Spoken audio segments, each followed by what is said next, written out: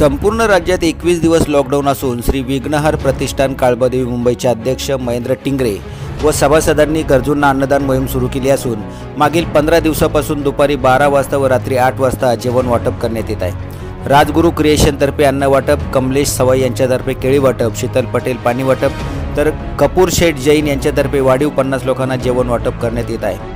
आमचे प्रतिनिधी दीपक आरज यांनी घेतलेला हा संपूर्ण आढावा।